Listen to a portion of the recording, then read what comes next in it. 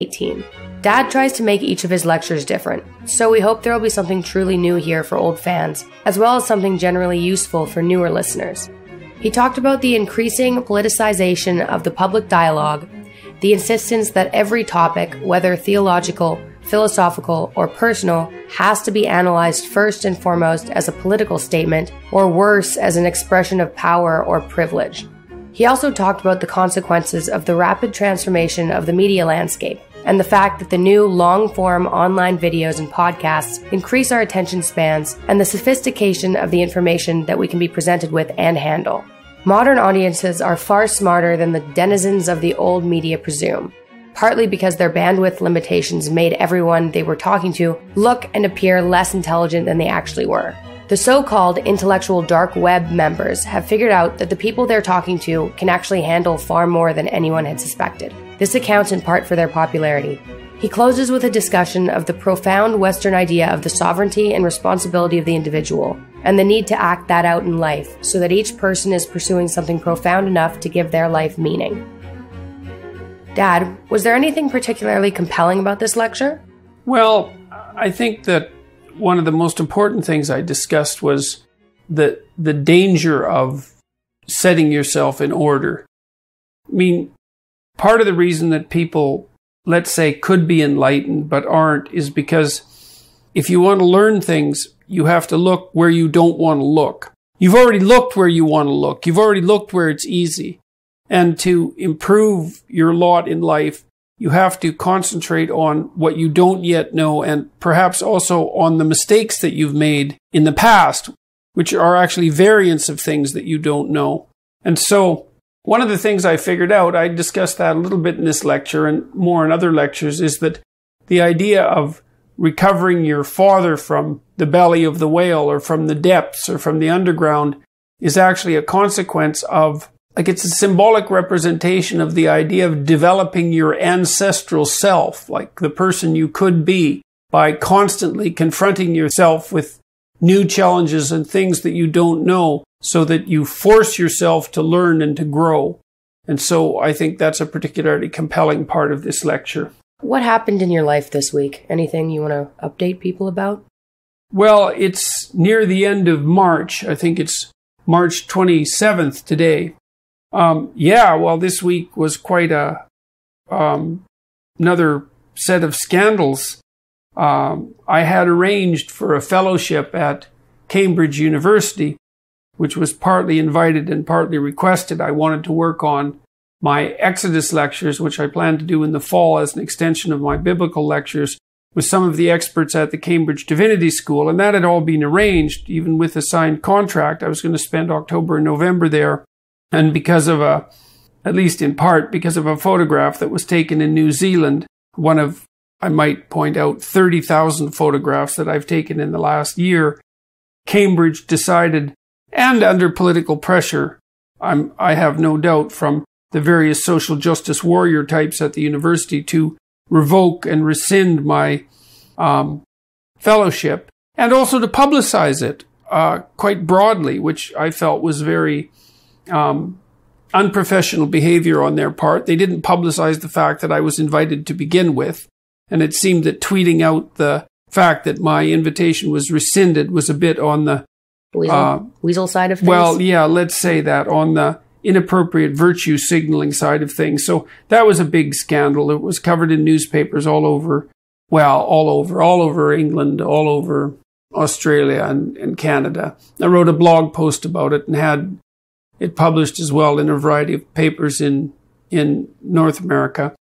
A New Zealand bookseller banned my book, although they did reconsider, and so it's for sale again. So I guess that ended up on a good note. And maybe even all this bad publicity overall serves a positive function by drawing attention to all these crazy things that are going on in universities and corporations all over the world. So anyways, that was part of my week. That and launching this podcast with you. Sounds exciting. When we return, Dad's 12 Rules for Life lecture in Sacramento.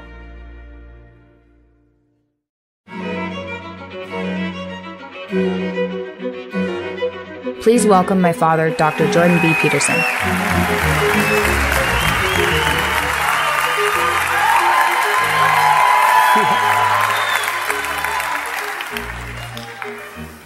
Man, you people in Sacramento seem starved for attention.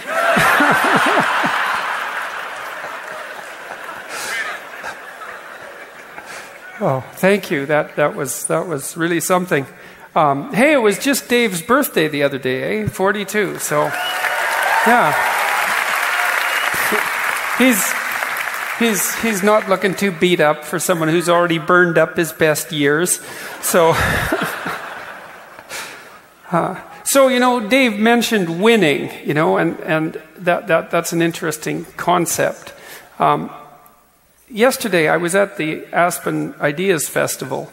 There's a video. I was interviewed by this journalist, Barry Weiss, and Barry was the New York Times journalist who penned the piece on the intellectual dark web. And she's, I suppose, somewhat maybe a moderate center-right in her political philosophy, which makes her quite the pariah among the pseudo-intellectual types, let's say, at the New York Times. And anyway, she interviewed me, and the Aspen Ideas Festival is a pretty liberal festival, so it was kind of a strange place to be. And after I was interviewed, I talked about, in front of about 300 people, talked about things like the actuality of gender differences, which is something that you wouldn't really think you'd have to talk about, But we're in this strange situation where the obvious has become radical, and so I don't know what to make of it. But anyways, on to winning. Somebody, there was a crowd of people that I sat down with afterwards at a bar to have a little chat about what was happening at the Ideas Festival. And there was a political scientist there who was pushing me, and I don't know exactly why, but he wanted to push me into declaring my political position, And I said that I wasn't really that interested in declaring my political position because I wasn't really thinking politically. I was thinking psychologically. And that didn't seem to register that idea exactly, that was possible. Because one of the things that seems to have happened, and I think it's a very dangerous thing, and I'm not sure why it's happening, is that, well, the personal has become political, which was sort of a rallying cry for the activist types for about three generations, that the personal should be political. It's like, well, no, actually not. Some things should be political, and some things should be philosophical, and some things should be theological, and some things should be economic. Like, there should be some distinction between those things. Everything shouldn't collapse into the political, but he was quite taken with the idea that everything had to collapse into the political. So he was trying to push me to clarify my stance on school policy and policy in general. And I kept telling him that my stance on policy was, things are very, very complicated. It's very difficult to formulate the problem properly. It's very difficult to come up with the proper interventions, the proper set of interventions. Then it's very difficult to test them. Then it's very difficult to assess the results of the tests. And so my stance, in some sense, is find what the problem is, maybe do that by consensus. You generate some problem statements to see if you can clarify and articulate what the problem is. You generate a variety of hypothetical solutions. You don't assume they're going to work because they probably won't because you thought them up and you're not very smart and the world's really complicated. Well, this is the case, man. If you're a social scientist, an actual scientist, I don't mean an ideologue, one of the first things that you learn is that your stupid intervention is wrong. So, and the reason that that's the case is because, well, partly because you don't have the problem conceptualized properly to begin with, or maybe your measurements are out of whack, or you've got some axiomatic presupposition that isn't correct, that's blinding you to the reality of the situation, or your intervention kicks back in some way you didn't expect, or there's just endless reasons why well-meaning interventions will inevitably fail. And so my attitude is basically to approach that from a scientific perspective, and generate a diverse range of possible solutions. Don't assume that they're going to work. Test them, and if they work, well, then you can implement them more broadly. But you should be very cautious about that. And so, which I think is a scientific take on political problems. But anyways, he didn't like any of that. And it's because he was trying to corner me into some proposition that would exist in accordance with his a priori opinion of me. And I didn't really want to play that game. But the reason I'm telling you this story is because I kept telling him that what I was trying to do, or what we're trying to do, because you're all here and doing whatever it is that we're doing. We're all doing it together here, you know. That as far as I'm concerned, this isn't primarily political, and it hasn't been from the beginning. It's primarily psychological. I said, well, look, as far as I can tell, here's the situation that we're in, is that a lot of complicated things are coming down the pike for us. And this is going to happen more and more rapidly over the next, who knows, as long as all of us are alive, things are going to be changing faster and faster.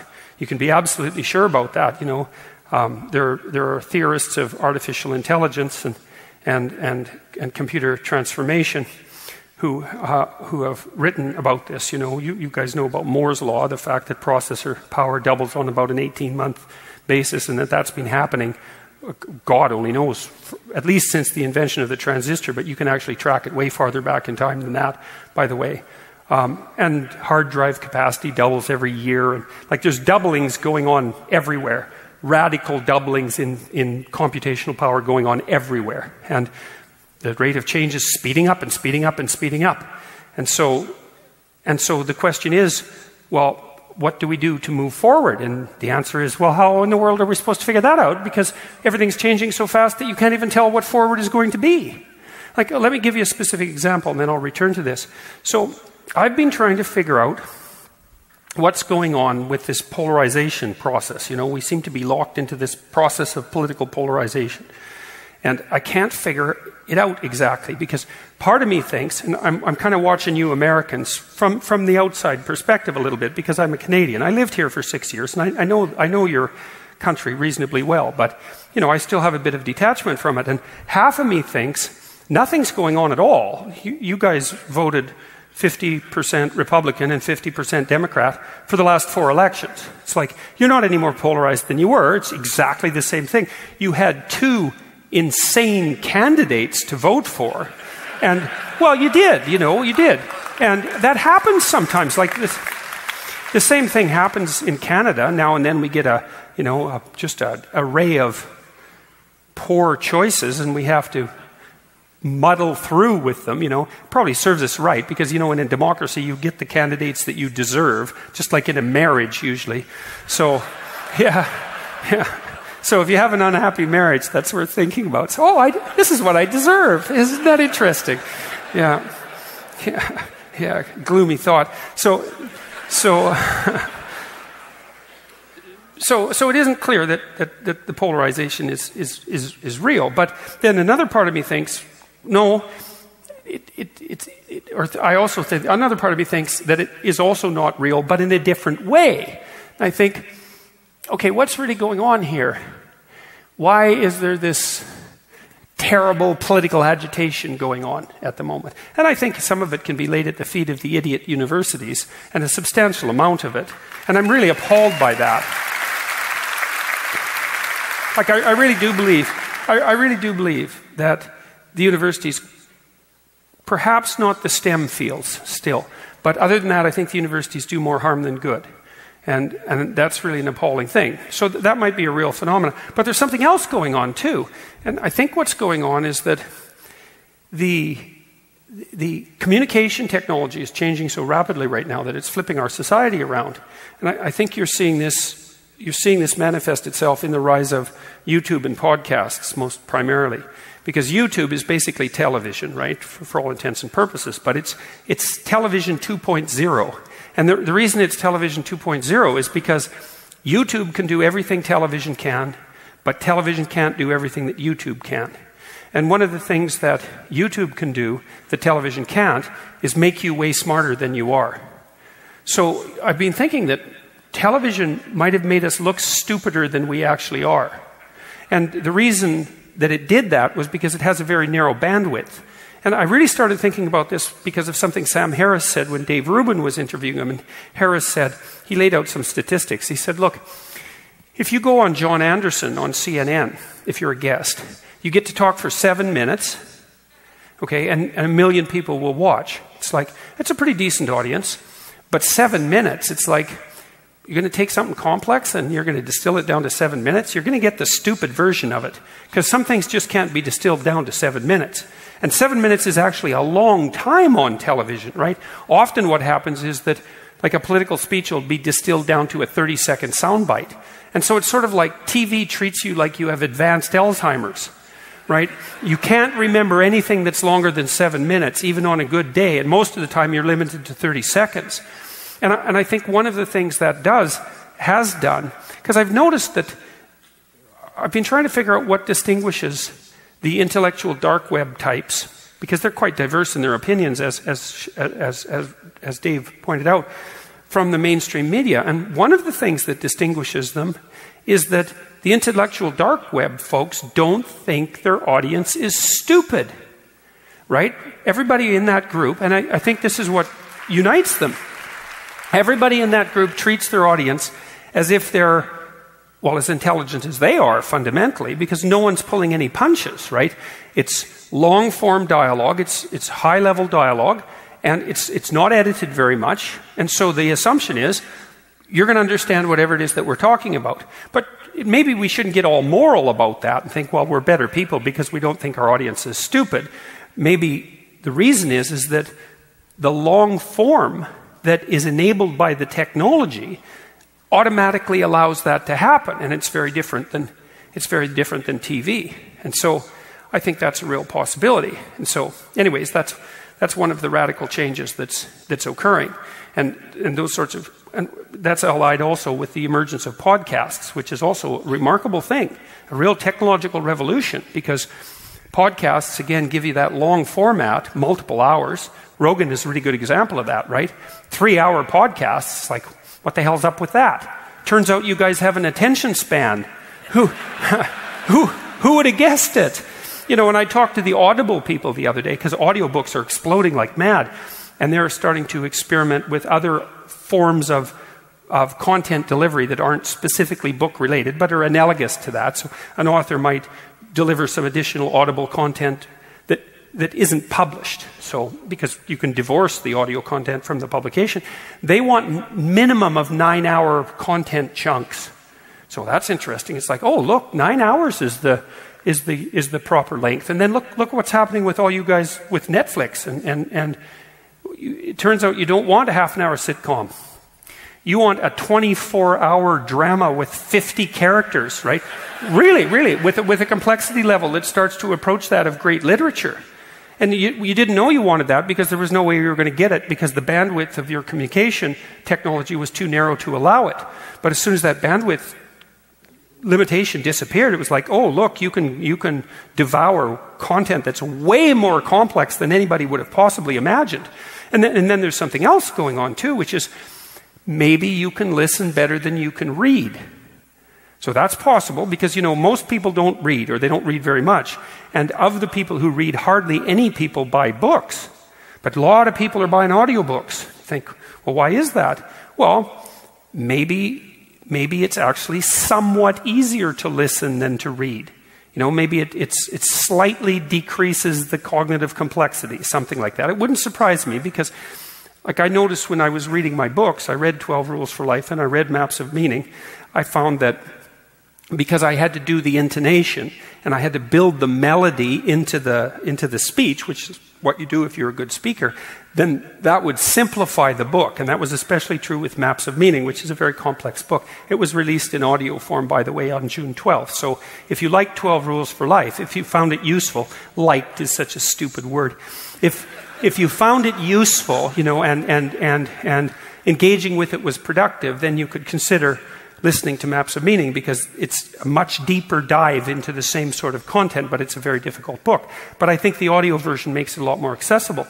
So anyways, we might have, I have this suspicion that we might have multiplied the number of people who can engage in high-level intellectual material by a factor of 10 by shifting to the audio format. So that's, maybe it's not 10, maybe it's 2, or maybe it's 4, whatever. But even if it's 2, even if it's a factor of 2, man, that's a major technological transformation. Then you add to that the fact that audiobooks give you, and podcasts give you found time. That's something. It's like, lots of people come to me after these talks and they tell me when they're listening to, what they're engaged in when they're listening to my lectures, say. Listening particularly, not watching them, but listening to them.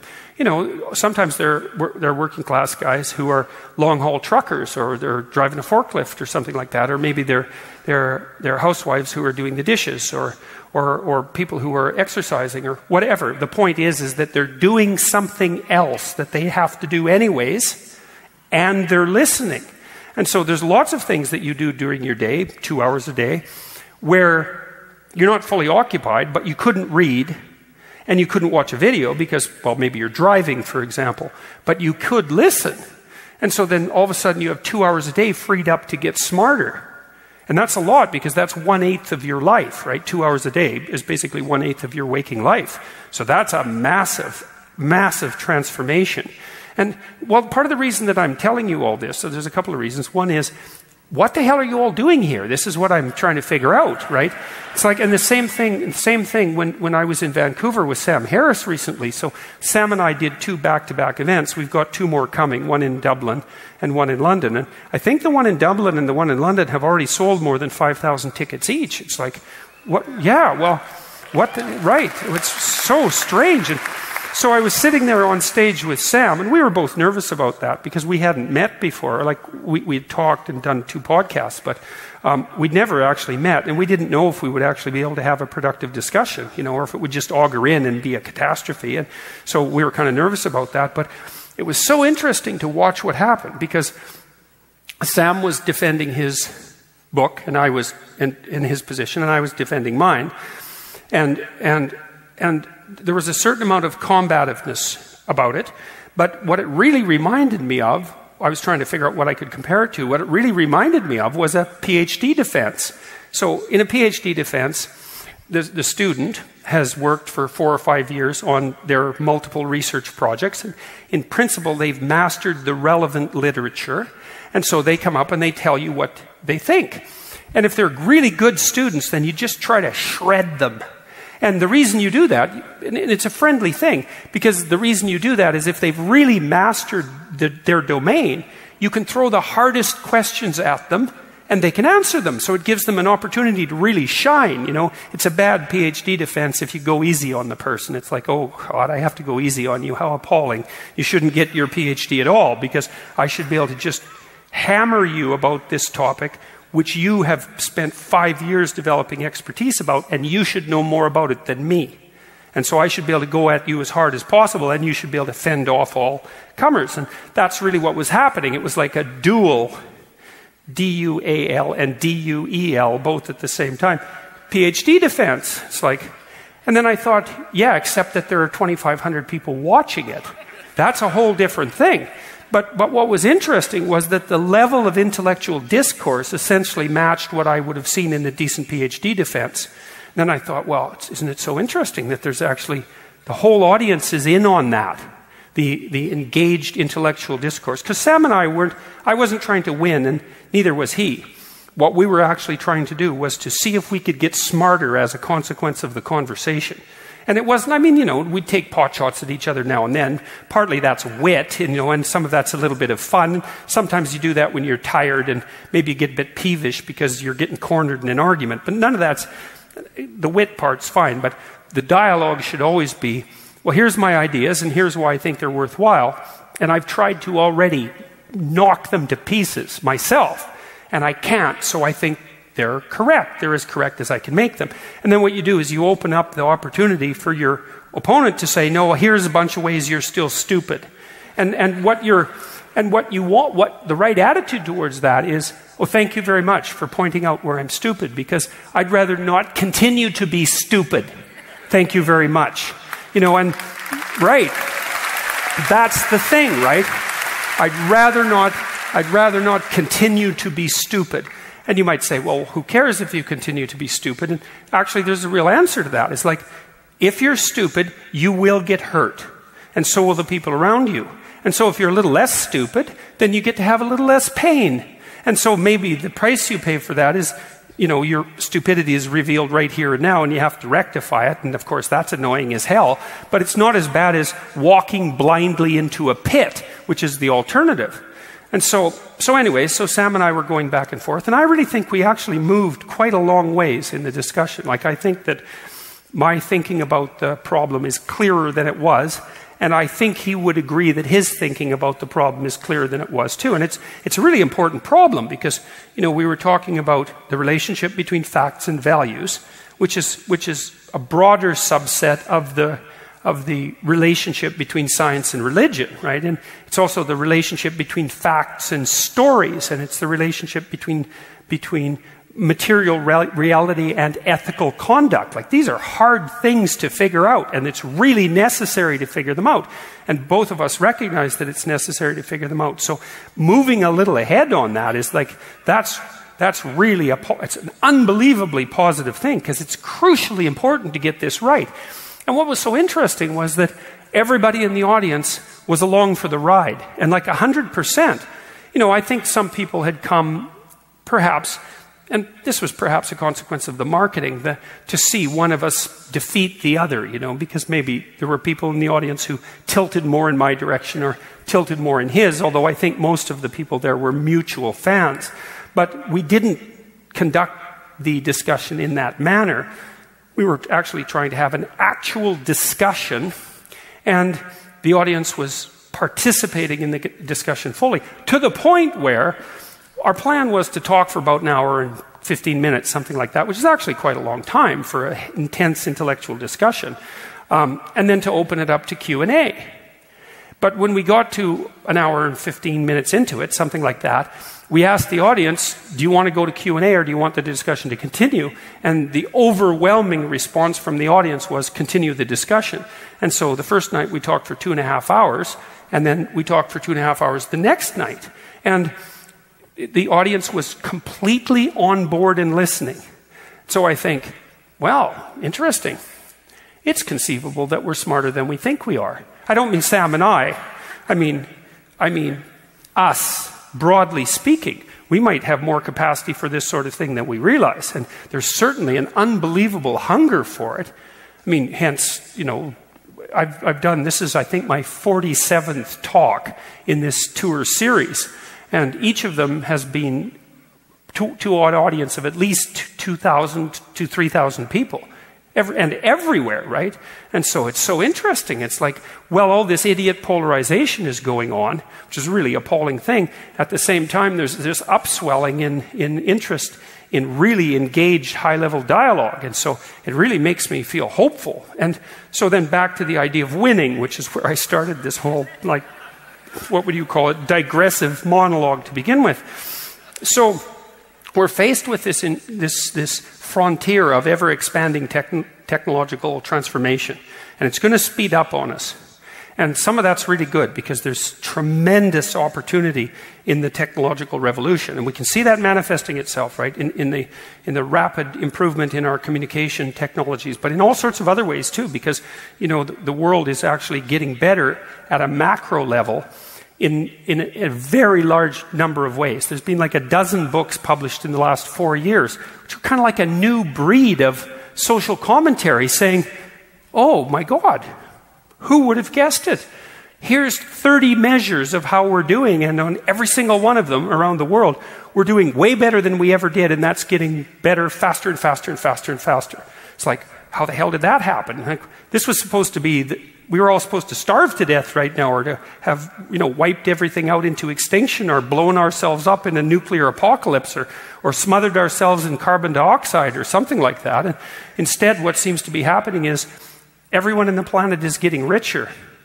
And at the same time, as they get richer, proportionally they're doing less ecological damage, because it turns out that the best way to stop people from ruining the planet is to make everyone rich. It's like, oh, no one saw that coming. And so, okay, so then the political scientist who's trying to corner me, he's talking about policy. What's your political stance? And my point was, I don't have a political stance. Here's my theory. Things are changing so fast that we can barely keep up. And they're changing so fast we can't predict the future. So what the hell are you supposed to do for policy when you can't predict the future? And the answer is, make better people. Because what we need to, yes, that's it. That's it. It's like things are coming at you, man. They're going to come at you faster and faster. You better get your act together. You better get your act together. You better be less stupid than you were. You better be sharper than you are, right? You better be awake and ready. And if you are, then maybe you'll be able to make good use of all this, and maybe whatever decision comes your way, and who knows what those decisions will be, you'll be on your toes and you'll be like a boxer and you'll be ready to take it on, and collectively we'll make the proper decisions so that we can exploit this ever-expanding technology in a way that will make things better and better. And so that's a good policy decision. And so the reason that I think that it's necessary to go after the individual, let's say, which I think is the proper level of analysis, but I am a psychologist after all, so it's not surprising I think that way. I think the reason that the fortification of the individual is necessary is because I don't care about the policies, I care about the people. Good people will make good policies. And so it's like I don't have to worry about adjusting the policies. I'm not that interested in that anyways. I'd rather adjust the mechanism by which the policies are being generated. And that's you guys, because of course our system, our Western system, increasingly functional systems everywhere around the world are predicated on the idea of the responsible sovereign individual, right? And that's the linchpin. It's like if you're a... And notice how I phrased that, eh? I didn't say the sovereign individual with all his or her rights, because at the moment I don't give a damn about rights. We've had enough conversation about bloody rights, but we haven't had enough conversation about responsibility. And so if you're the linchpin of the system, and you are, because that's how the system's set up, its predicate is the notion that sovereignty inheres in the individual, and that's you, then you better get your act together, because if you don't have your act together and you're the linchpin, then the whole damn thing is going to wobble and fall. And so, and that's also what I see as the proper pathway out of this political polarization, which is quite dangerous. It's right, because and I think this is mostly driven by subsidized idiocy on the radical left, but which is something that we need to sort out as a society. But as the left gets more radical, the right gets more rigid, and then the left gets more radical and the right gets more rigid, and that's a positive feedback loop, and that's not a good thing. Positive feedback loops destroy complex systems. Say, well, how the hell do you step away from that? And to me, the answer is something like, get your act together, make yourself stronger, make yourself more awake, make yourself less resentful. Develop a vision for your life. Accept more responsibility. Be more careful with what you say. I really believe it's on you. And so then I think the best way out of the polarization is, and so the way I've been conceptualizing the political situation right now is think left, right. That's how we usually look at it. And so there's an antipathy between them. And maybe there's something in the middle. But that has its utility, that conceptual scheme, but I don't think it's correct at the moment. What I see happening is collectivism, individualism. That's the struggle. And then within the collectivist domain, there's left and right. There's the radical leftists who are playing identity politics, and there's the radical right-wingers who are playing identity politics, but they're both in the collectivist sphere. And that's the threat as far as I'm concerned. But the way that you manifest resistance to the threat of collectivism is by strengthening yourself as an individual. You can't enter the identity politics game and play in that realm, because then you're in that game. And if you're in that game, then the people, if you play Monopoly and win, you're still playing Monopoly, right? So, and if the game is rotten, then you don't want to win the game. You want to play a better game. And what I'm hoping is being outlined, and what I'm trying to outline, I hope, I pray, let's say, I'm trying to outline a better game. And the game is understand that the idea that sovereignty inheres in the individual is the most fundamental idea of functional cultures. And I believe that's true. And I wouldn't just say functional Western cultures, because I've tracked the idea, the development of the idea of the sovereign individual. I've tracked that back about 4,000 years, something like that. And most of that's outlined in Maps of Meaning. That idea emerged with great difficulty. You know, the idea that every individual is sovereign, that's a strange idea, because of course what you'd think is, no, only the most powerful individual is sovereign. Right? That's how it looks. You know, if it's a monarchy, the king is sovereign. Why? Well, he holds all the power. Where did we get this crazy idea that every individual was sovereign? Well, it's an absolutely mind-boggling, amazing, miraculous idea. It really is. And what's so cool about it is it actually works. If you accept that idea, and then you build your personality on it, and you build your family on it, like you treat all your family members like they're responsible, sovereign individuals, then your family thrives. If you build a society that's predicated on the idea that the people who make up the society are responsible, sovereign individuals, then all of a sudden the society works, and it's very productive and it's peaceful. You know, reasonably, given that we're also half insane chimpanzees, reasonably peaceful, and it becomes productive. And although there's inequality, you know, the absolute level of wealth grows, and the horrors of privation recede. It's like, this is a very powerful idea. And so, if it is the case that the correct idea is that sovereignty inheres in the individual, in the responsible individual, then it's obviously the case that making better individuals is the best thing that you can possibly do. And I was trying to outline that to this character who was trying to corner me, but this is something I've also noticed with the press coverage that I get, some of which is positive, a lot of which is viciously negative. And I've been trying to figure out, well, why is it? Almost no one ever writes about what's actually happening.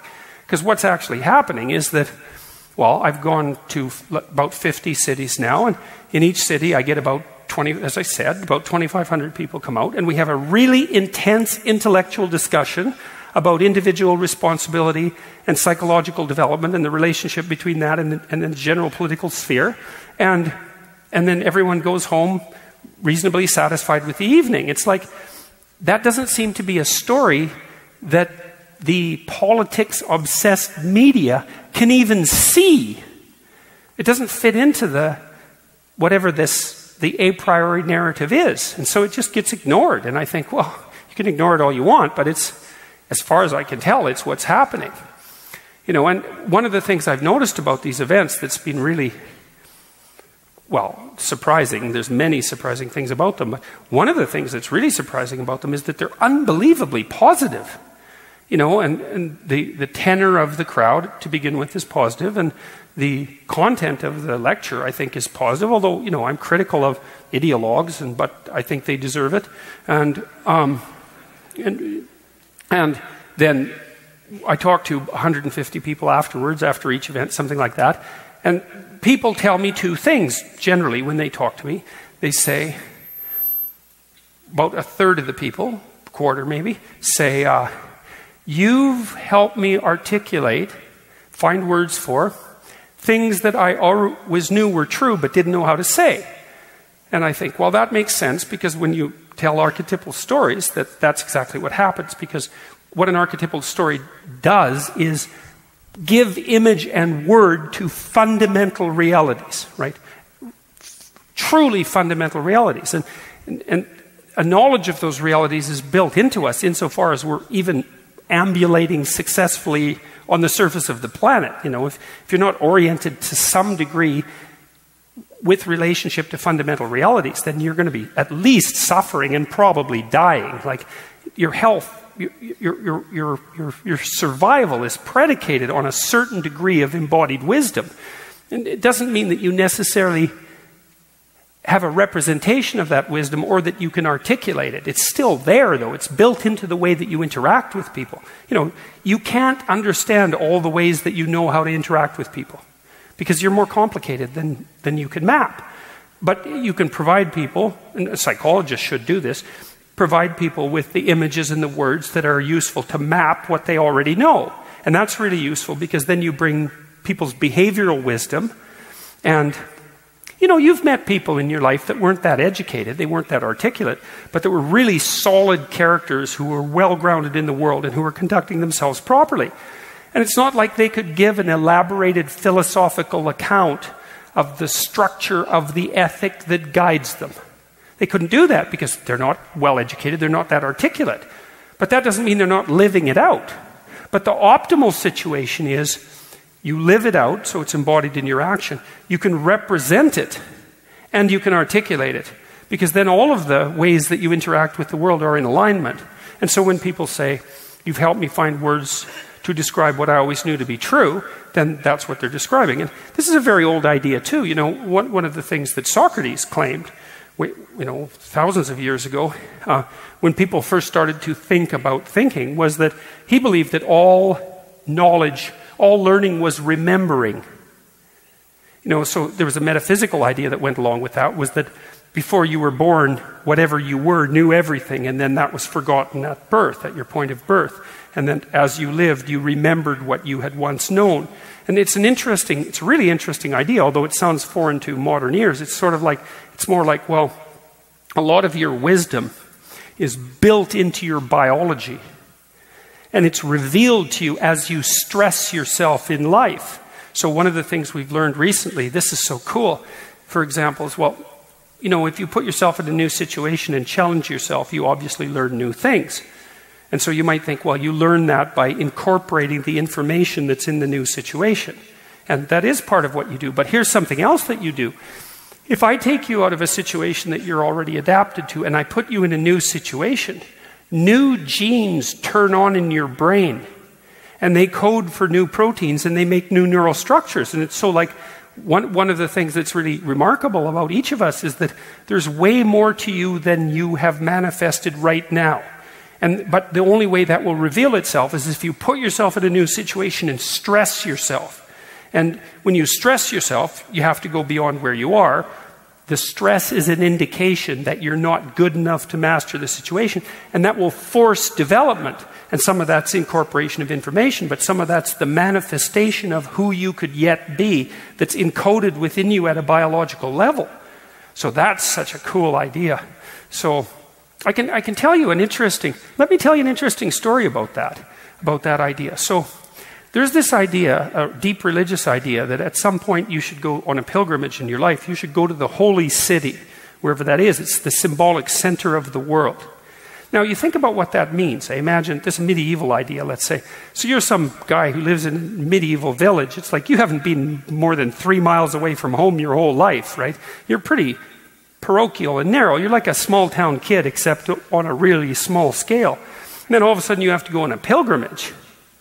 It's like, and so you have to trek across foreign lands. You have to go a couple of thousand miles away. You might even die along the way, which is certainly going to have all sorts of crazy adventures. That's for sure. That's your quest, let's say. And so as you travel to the holy city, you have all sorts of experiences. And those experiences mature you and make you wiser. And so the journey itself to a symbolic place, which would be the holy city, let's say, is also a practical revelation of who you are. And when you make it to the holy city and you make it back, you're not the same person you were when you left. You're seriously not the same person. And so you actually have made a spiritual journey, even though it was also a physical journey. So now, here's one of the things that happened with cathedral design in the medieval period. It's so ridiculously cool that this actually occurred. So imagine that one of the things that happens when you go on a pilgrimage is you get tougher. Well, you could imagine that, right? You get more resilient. Of course, you know that because one of the ways that you're going to get more resilient is to get the hell out of your mother's house, right? So if you're just hiding out in your mother's house, then, or your father's house for that matter, then you're not going to be resilient because you haven't stressed yourself. And then if you do go out and you get stressed, then it's going to really hurt you. And naive people are more likely to develop post-traumatic stress disorder. And we know already that even with animals, this has been well documented in the animal experimental literature, if you want to make a robust, resilient animal, you handle it a lot when it's young. You stress it, not too much, right? Because if you stress it too much, you damage it. But you push it right to the limit of its tolerance. And then it gets tougher and tougher and tougher. And then as an adult, its reaction to stress is much mitigated.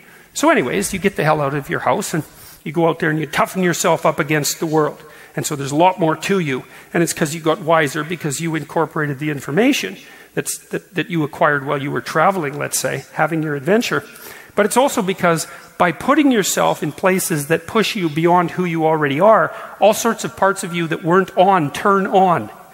And so that really opens up a question, man. It's like, what would you be like if you turned everything in you that you could turn on?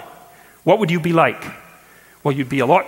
You have some sense of that because you already know that when you've taken a challenge on in your life, you've developed, right, in relationship to the challenge. The simplest example of that is just to go to the gym and work out with weights. You know, you start with relatively light weights, and you be careful, and then you progress, you lift heavier and heavier and heavier weights, and what happens? Well, you get stronger and leaner and more confident, your posture improves, you get more coordinated, right? You get more dominant, but in the confident sort of way.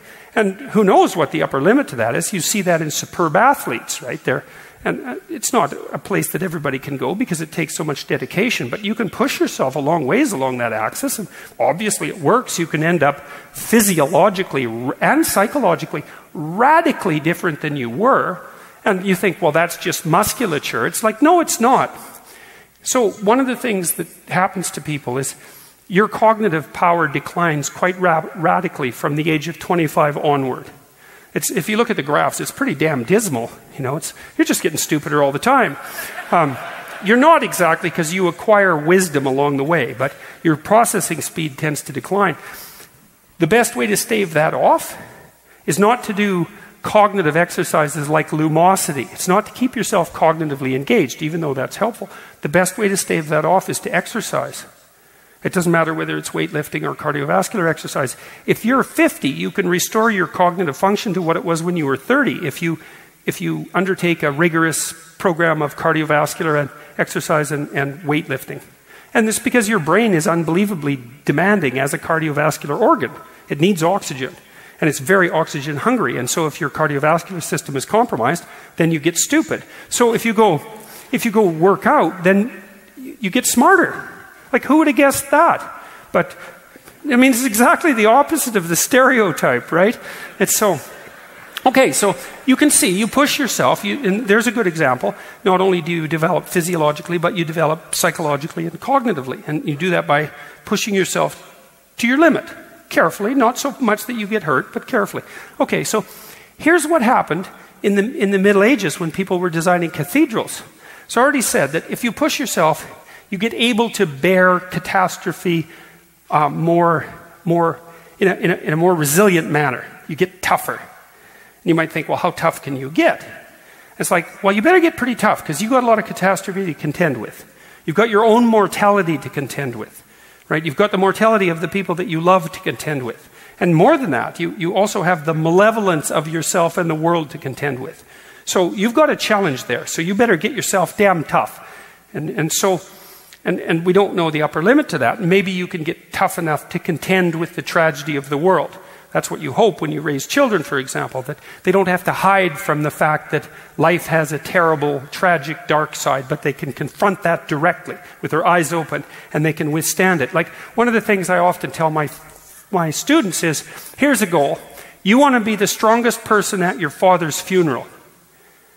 You know, you think, well, what should you do with your life? Well, you should be happy. It's like, look, if you got some time to be happy and it comes your way, it's like, enjoy it, man.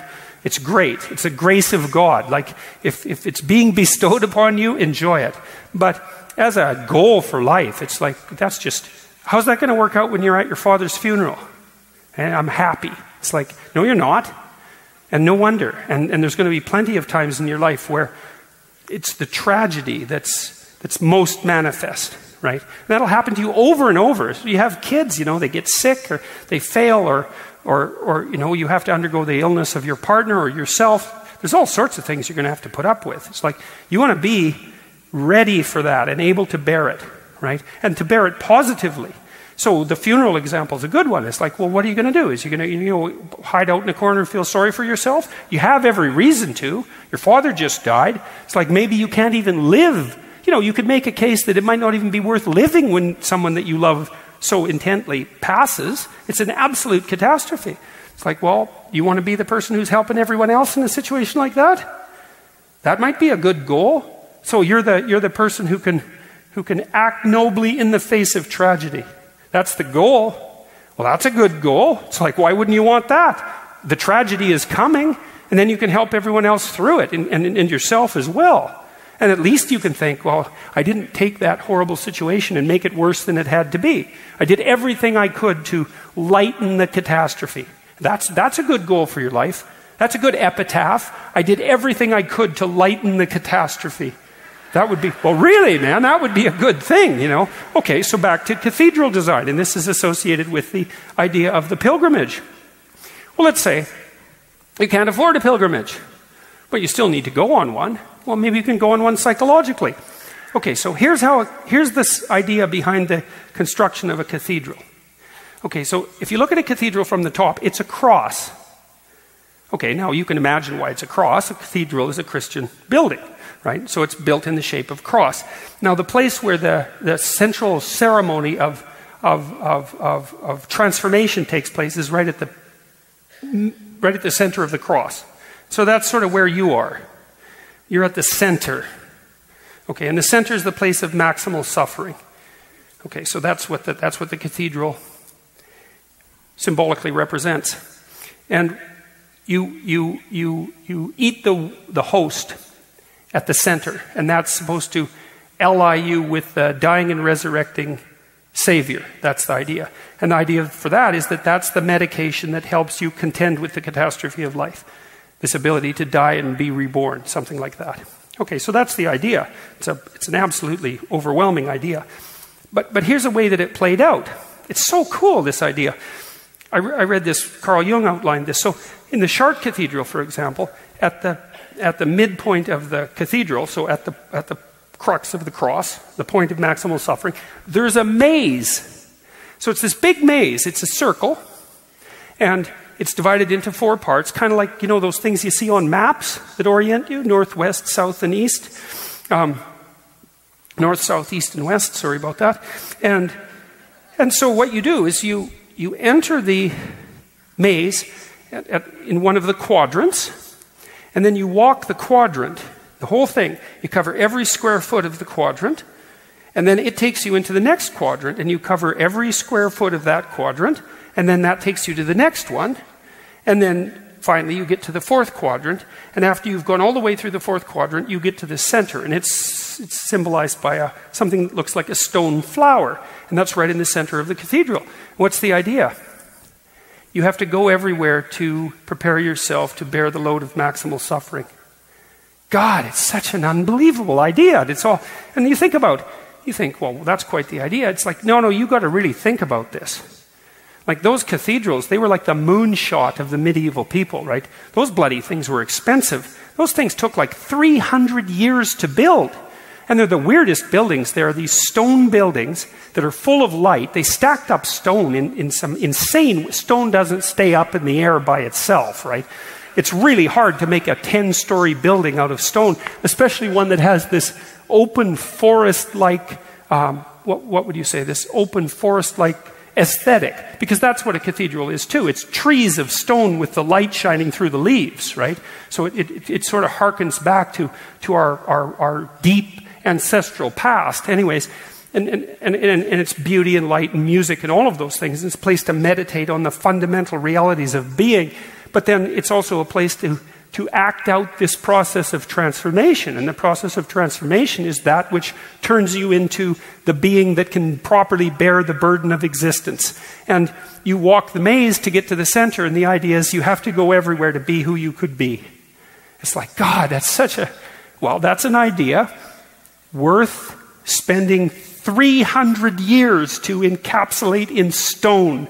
And that's what happened. Like, that's exact.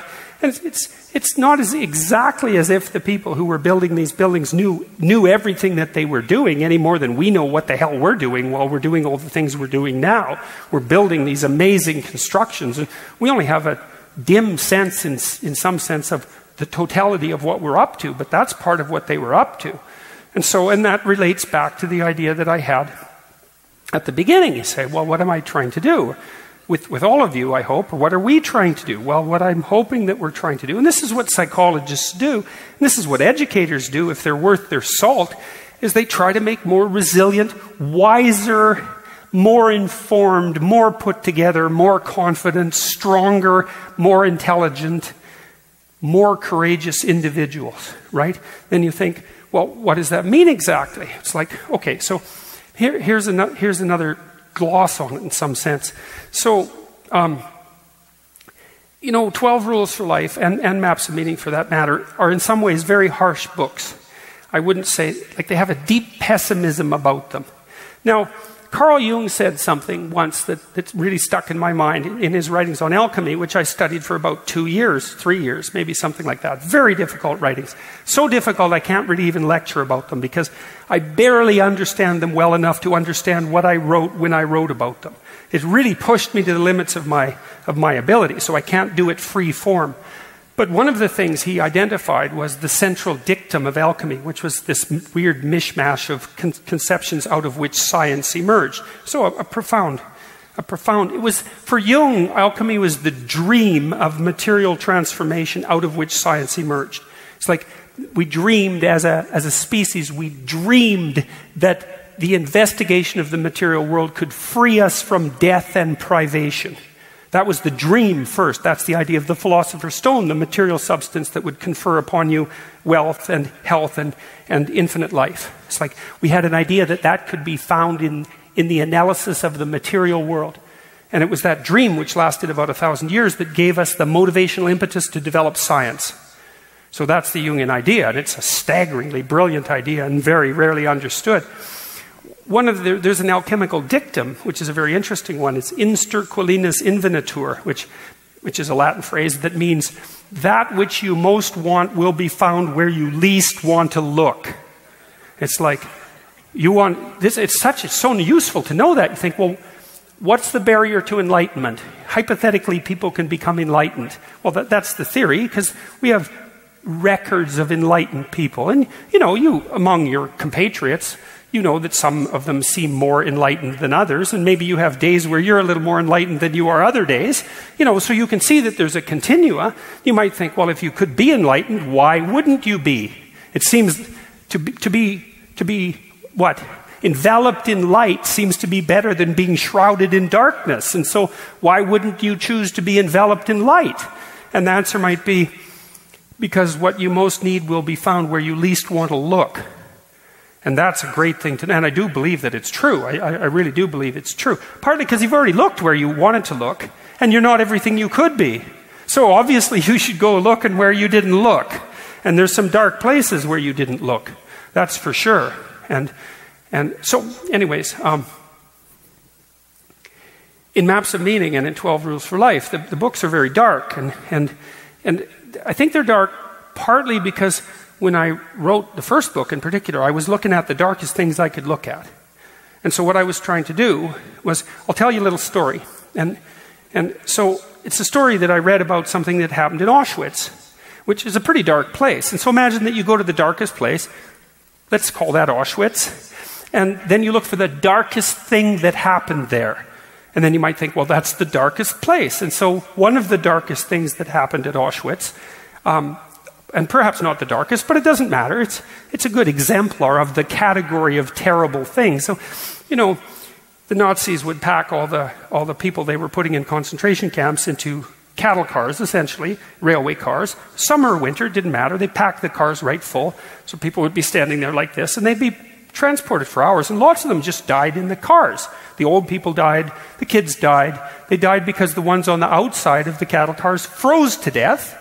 Right? And they died in the summer, in the middle, because the people in the middle got so hot, they just died. But that was okay, because they were all being shipped to die anyway. So that was just more or less convenient. Plus, it was terrible and brutal and caused a lot of suffering. So that was all the better. And so then you took these people, and they were pretty much as hurt as you could make a person, you'd think, because they'd been separated from their country, and they'd been separated from their family, and then they'd been treated with absolute brutality, and then maybe they had family members die along the way, and they were terrorized as much as you could be terrorized, and then you got them to the camp, right? And then the guards used to play a game with them because everything that had happened wasn't enough. Makes you think, well, what would be enough? And so one of the things that the camp guards used to do, so these were big camps, right? They weren't camps. They weren't the size of this room. They were cities of like 25,000 people. They were big places. And so they would have the prisoners once they got off the cattle cars, and you know, they dispensed with a bunch of them who were near death anyways, and they were the ones that would be gassed right away. They would have the people who could still stumble forward, let's say, pick up 100-pound sacks of salt and then carry them across the compound. And you think, well, that's not so bad. Maybe you needed to move the salt. Maybe there's some purpose to it. You know, work will make you free. That was the motto on the outside of the entrance, right? Carved in steel. Arbeck mek free. Work will set you free. It was a little joke. Because there were people, the Nazis would tell jokes about the concentration camps, right? Work will make you free. The freedom was death. And it wasn't work either. It was a parody of work. And so the evil in Auschwitz was a parody of work that killed you, which was the worst thing you could do to a human being, because work should ennoble you, right? Because perhaps you're working towards the betterment of being. You can turn that into a parody of work that's only devoted towards your death. So the work actually kills you instead of helping you survive. And that's what that little sign meant. And someone thought that was a joke. And one of the things you might ask yourself is, just exactly what is it that thought that was a joke? And that's bloody well worth thinking about, I can tell you that. And so, anyways, the guards would get the inmates to pick up the 100-pound sacks of salt and carry, and that's a lot, the 100 pounds, in case you hadn't thought that through. And you'd have to carry it to the other side of the compound and back. And that's the thing. That was the thing that got me, eh? It wasn't the cattle car, bad as that was. It wasn't the camp, bad as that was. It wasn't even carrying the damn salt across the camp. It was carrying it across and back. And it wasn't even the fact that the inmates had to do that. It was the fact that someone wanted them to do that. It's like, that's as dark as it gets, to want that. And then I thought, you know, I had this client once who was extraordinarily naive, and she had been knocked into a state of almost like epilepsy. She had seizures every night for 3 hours a night. She was conscious, but they were like seizures, and she didn't sleep, and this lasted for like 3 years. And when I took it apart, it turned out that she had been assaulted by her boyfriend. And not successfully, because she actually managed to fight him off, but he looked at her with a look of malevolence. He actually wanted to hurt her, and she was an unbelievably naive person. So naive, you wouldn't even believe it if I could outline how naive she was. Her parents had actually taught her when she was a kid that adults were angels. Literally, that's what they taught her. And she believed that, even though when I saw her, she was like a 28-year-old woman and had been to university. I thought, well, didn't you read any history? It's like, well, yeah, but I put it in a compartment and I didn't really think about it. Well, so one of the things I did with her to kind of break her out of her naivety was I had her read this book called Ordinary Men, and yeah, that's a hell of a book, man. So it's a story about how a bunch of policemen from Germany moved into Poland during World War II. And they were just ordinary policemen, you know, bourgeois, middle-class guys who had been socialized before the rise of the Nazis, by the way. And it detailed their transformation from ordinary, you know, middle-class husbands and fathers into people who were taking naked pregnant women out into the middle of fields and shooting them in the back of the head. And you don't get from one of those places to the other without a very lengthy and painful transformation. It was hell for these men. You know, they were physically ill, they had nightmares. Like, you just think to read that properly, you have to read that as if it's happening to you. And you're not the person who's being hauled out into the field, by the way. You're the person who's got the pistol. And the problem is, you are that person. That's the problem. And that's the proper way to read history. It's like, well, you can read it as a victim. You can read it as a bystander, which is usually what people do. Or you can read it as a victim, but it's a lot more interesting to read it as a perpetrator. And it's a lot more revealing. And so, when I was reading about these terrible things, I was also trying to imagine what I would have to be like to actually do that. And that's a very That's a very hard thing to do, to imagine that. But the thing is, you can imagine it. That's the thing. And imagining it, that turns on the lights like you wouldn't believe. It starts to think, oh, so that's what I'm like. I have that kind of capacity on that terrible end of the continuum. I have that capacity. And if you don't think that you have that capacity, well, maybe you don't. Like, it isn't obvious to me that everyone has that capacity. I would suspect that they do. Because one of the things that characterized Nazi Germany and the horrors of the Soviet era, for example, is that even the people who didn't participate directly shut the hell up when they should have said something. And it isn't clear to me that that complicit going along with the horror is actually less of a sin than actually perpetrating the acts. Now, we could argue about that, and I might be wrong, but they're variants of evil. One might be more extreme than the other, but both of them are on the pretty dismal side of the spectrum. So anyways, I was walking through this, trying to imagine, okay, so I'm that guard, right? And I'm assigning that task, and I'm enjoying it. So just exactly what state of mind am I in?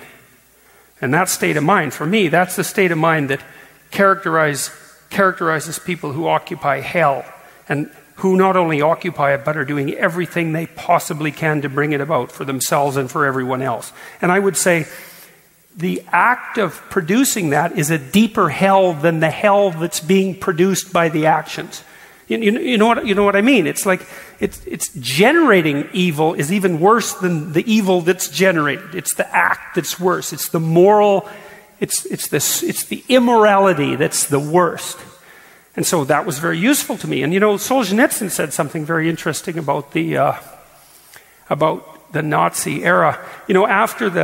After World War II, the Nuremberg trials took place, right? And Solzhenitsyn, who wrote the Gulag Archipelago, by the way, which documented all the catastrophes of the Soviet Union, well, not all of them, but a random subset of them, let's say.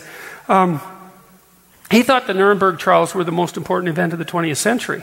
And the reason that he believed that, I think he was right, the reason he believed that was because the Nuremberg trials established that there were some things that were so horrible that you didn't get to do no matter who you were and no matter what your excuse was. So you couldn't say, well, I was just following orders, or that's what my culture thought. It was like the Nuremberg trial said, no, you have a moral culpability as an individual that you cannot sidestep by making reference to the norms of your culture. So that's like a universal ethic. There are acts of absolute evil. That's what the Nuremberg trials established. Now, you might not agree with that, but then you have to think about what it means to not agree with that. It means you can't make the case that what the Auschwitz camp guard did in the situation that I described was wrong. And that's fine. If you want to make that supposition and live in a world where that supposition is true, go have your fun. But you'll pay a price for it. Now, you'll pay a price for the other supposition too, but I would say it's a better price. So, why was that useful to me? Well, it gave me a foundation. Maybe you're trying to figure out if there's something good in life. And that's a question that bothers everyone. Is there actually something good in life? And it especially bothers you when there doesn't seem to be that much good in your life. And maybe it's because of your own mistakes, but maybe it's because you're just getting laid low by chance and misfortune, because that happens to people. You think, this is a vale of tears that should have never been. And everyone in their life at some point is so desperate that that's what they think. And maybe it's the case. It's like, is there anything good in this life? It's like, well, who knows, man? That's not an easy nut to crack, let's say. But I discovered that there was something that was bad in this life.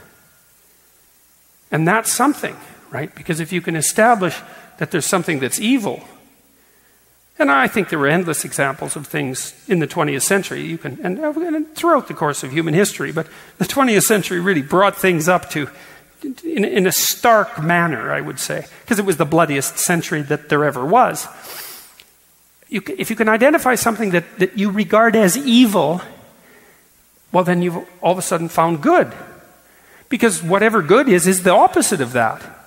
Now, you might not know what the opposite of it is. Like, what's the opposite of what that Auschwitz camp guard did when he took someone who was already completely deprived and made them do something pointless to produce excess suffering on the way to death. Well, I don't know what the opposite of that is exactly, but I know that that exists and that there is its opposite. And so all of a sudden, well, you have a landscape of evil and good, and then you have something to work for. And so that was Jung's notion, essentially, because Jung was a very deep guy. And when he said, that which you most need will be found where you least want to look, he meant really where you least want to look. And so that would be in the darkest possible place. The light shines in the darkest possible place. I would say you actually already know that. Because here's something you do that you don't even know that you do, and most of you do it. You have a Christmas tree, right? You put a Christmas tree in your house, and you put lights on the tree. And when do you do that? Well, you do it at the darkest time of the year. Because part of the old story is that at the darkest time the lights appear. And so that's what you're doing with the Christmas. Well, what the hell are you doing with the Christmas tree? You tell me. Well, everyone does it. It's like, yeah, okay, that's not a very deep answer. You know, what's the reason? Where did that come from? Where does that idea have its roots? It has its roots in many places. It's a very, very complex, ancient idea. But part of it is to act out the proposition that at the darkest point the light reappears. And that we should celebrate that. And that we should celebrate that as if it's the birth of the Redeemer. That's what you're doing. It's like you don't even know it. Well, it's time to know it. That's the thing. It's time to know it. Because it's better to know it consciously. It's better to take that responsibility on yourself consciously. And what are you trying to do? You're trying to turn yourself into the sort of person who can act nobly and properly in the face of the tragedy and malevolence of life. And you do that, and this is the other thing that I've been trying to make clear. And it's partly a consequence of trying to delineate out what the opposite path was from the path that led to Auschwitz, let's say. It's like, it's a path of responsibility. And why is that? Well, life is brutal, and it is tainted by malevolence. And that's the essential theme of Maps of Meaning and 12 Rules for Life. It's the essential reality. Life is suffering. Right? It's an essential religious dictum. It's the first principle of Buddhism. It's obviously encapsulated as a principle in the great stories of Judaism. And, well, in Christianity, well, the crucifix is the central symbol. And so, like, the notion that life is suffering it's an axiomatic truth. It's suffering tainted by malevolence. What do you need as an antidote to that? Well, it's not happiness. It's something like meaning. And the meaning seems to be derived in the pursuit of the good. And the good isn't something trivial. The good is what keeps you away from hell. In any, I don't care what sense you want to interpret that in. And so it's a non-trivial thing, but the thing is the pursuit of that good, well, that's what lends meaning to life. And it lends the meaning to life that enables you to stand up under the load of life and maybe to push back against the malevolence that would otherwise corrupt you and your family and your community, right? Because you have to find within yourself the capability to withstand the catastrophe of life. And you find that through meaning. And you find the meaning through responsibility. This is something that we've done a very bad job of communicating, I think, is that you think, well, why would you adopt responsibility? It's such a terrible load. It's like you can be the grasshopper in the story of the grasshopper and the ant. You can party like there's no tomorrow. You can live impulsively, right? And you can pursue short-term pleasure. And you can make a demonstration of your rights and your privileges that other people should grant you. It's like there's no depth in that, and everyone knows it. Where's the depth? The depth is in responsibility. And you also know that because, on those rare occasions when you're at peace with yourself, and you think, well, maybe I'm justifying my miserable existence, and your conscience isn't bothering you. You think, well, I finally did something right. And what does that mean? Well, you took responsibility for yourself properly. You took responsibility for a friend, or you took responsibility for your family. Maybe not as much as you could have, but at least some. You took some responsibility for your community. You have a little respect for yourself because you managed that.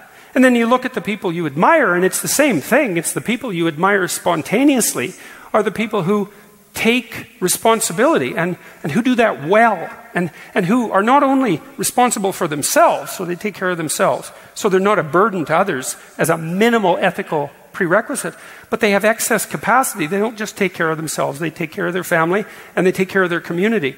And you spontaneously admire people like that. And so that imprint of that admiration is written in your soul. You can't escape it.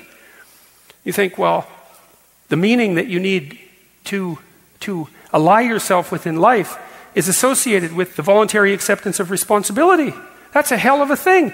And then you might think, well, great. That's the secret. The meaning that redeems life is to be found in responsibility. How much responsibility should you adopt? And the answer to that is as much as you can possibly manage.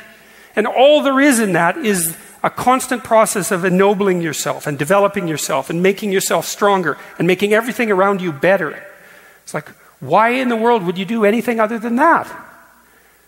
Well, I didn't have the opportunity to make this lengthy case in the discussion that I had at Aspen with the political scientist who wanted to push me on my attitude towards policy. It's like, well, that's my attitude towards policy. It's like, get your act together. We've got things to do, man. Well, thank you very much.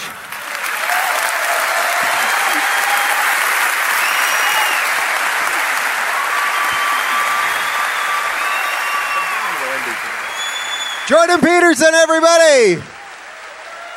Man, I kid you not, and I think you guys could see it tonight. I mean, every single night that we've done these, he's different. Can you imagine if he had laid that answer on that guy?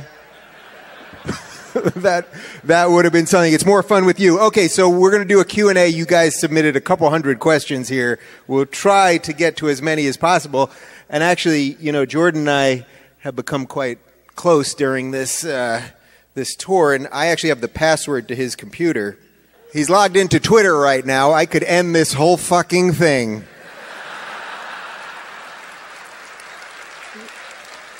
We could make Roseanne Barr look pretty good. You know what I'm saying? All right, people, give it up for Jordan Peterson, everybody.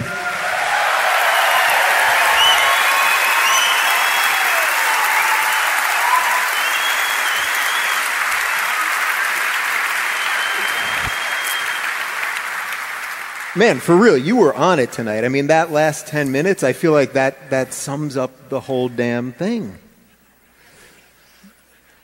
And now to the questions. Okay. Which movie that you've seen in the past 10 years did the best job of telling an archetypal story? Groundhog Day. Yeah, Groundhog Day is actually a perfect movie. If you, apart from the fact, you know, including the fact that it has, what's his name? Bill Murray. Yeah, it's like I thought Douglas Murray. It's like, no, it's not Douglas Murray. Yeah, because, well, how many times does he die? It's like, and it's all of the stupidity in him has to die. And it's like 300 suicide attempts and until he finally wises up. Right, he just has to be hit and hit and hit and hit and hit. And it's quite interesting, too, because the reason he is willing to subject himself to the hits is because he falls in love with someone, right? So he values something. He finally values something. And then he finds that the thing that he values rejects him. It serves him as a judge. And then that motivates his desire to allow all the parts of him that are unworthy to die. And what happens is that he isn't successful till he gets the day right. Sufficient unto the day are the, what's the word? Sufficient unto the day are the problems thereof. Right? That's the central theme in the Sermon on the Mount. And the Sermon on the Mount is predicated on the idea that you should aim at the highest possible good that you can conceive. And really aim at it, like with all of your soul, to aim at that. And that's to aim away from that abyss that I described. And then to concentrate on getting the day right. And that's encapsulated in that brilliant movie, that brilliant comic movie. And so it has a perfect archetypal structure. So I bet you didn't expect it was that movie. On to the next question. Which movie that you've seen in the past 10 years did the best job of telling an archetypal... They're good. They're good. Yeah. how would you work with a narcissistic mother who is at the top of the authority hierarchy in the family? What's the best way to approach an individual like this?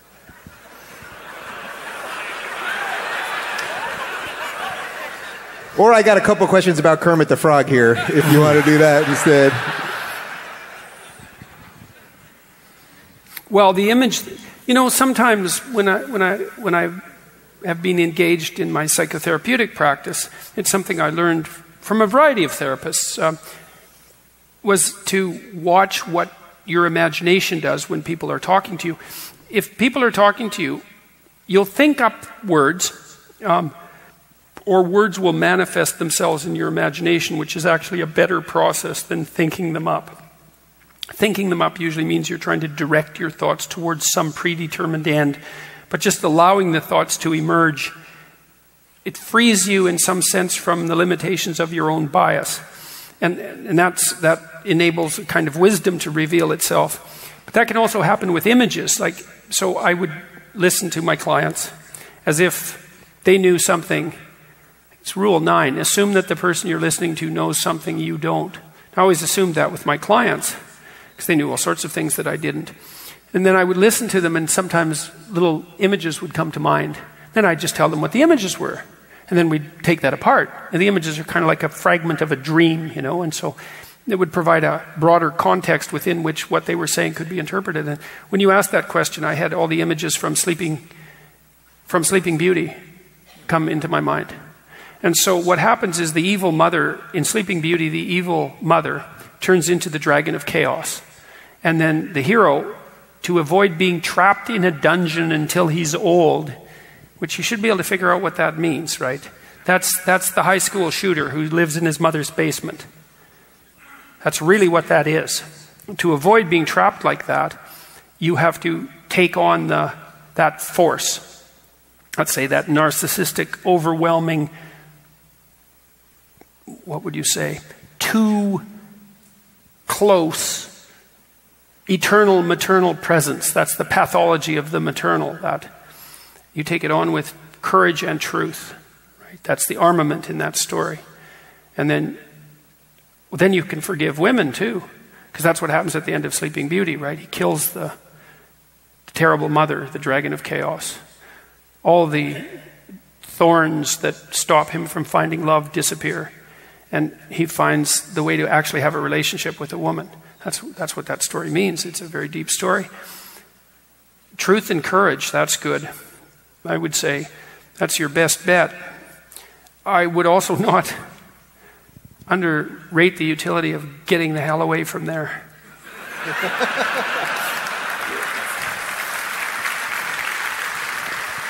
Because you need to get away, and maybe you're made to feel guilty because you need to get away, because that's a great trick. It's like, because your impulse is to move out towards life and to respond to the call to adventure and to flee the coop, right, and to fly away from the nest and all of that. And that's a desire that should be facilitated by a mother that cares for you, because as the psychoanalysts pointed out at the beginning of the 20th century, the good mother always fails. Right, because she stops being a mother. And if your mother won't stop being a mother, then you need to go away. Because she has no right to not stop being a mother. Because you're not her child.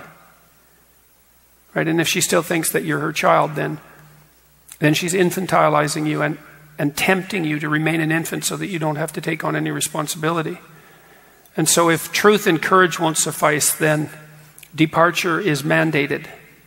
And if the price that you pay for that is a guilt trip, then don't answer the phone.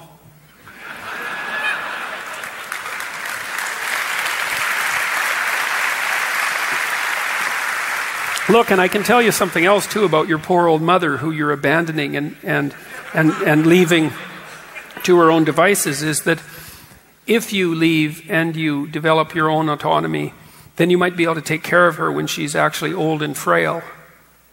And there'll be a part of her that's quite happy that you escaped from her trap.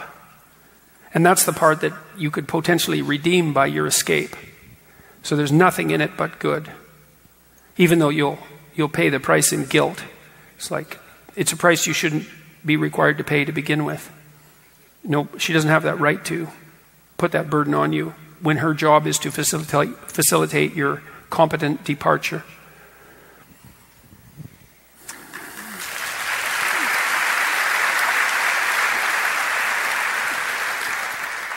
Are there any games you play? Video games, chess, Monopoly, etc.? Settlers of Catan. Yeah. Yeah, I like that game. I liked Risk, I like to play Risk. But Risk, you always won if you took Australia, and that just annoyed me. But I think Settlers of Catan is a better game, and so it's quite fun. Then there's whatever game I'm playing right now, that game, so which seems to be quite engaging. So I play with that with my kids and my wife quite a bit, and so that's quite fun. In the past, you've said that you identify as being a Christian. Do you believe that Jesus... No, I don't think I actually said that right out. I might have. It's possible. Okay, so maybe I did. Be careful with your language, yeah, Peterson. Good one. Yeah. All right, well, putting that aside for a sec, the second part is the important part. Do you believe that Jesus Christ died and physically resurrected from the dead 3 days later? This seems to come up a lot. It does come up a lot.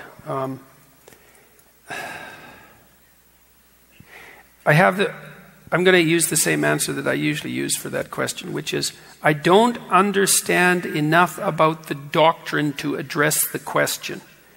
Like I'm making my way through the biblical stories. I did a 15-lecture series last year on Genesis, and I'm going to start up again in November with the stories in Exodus.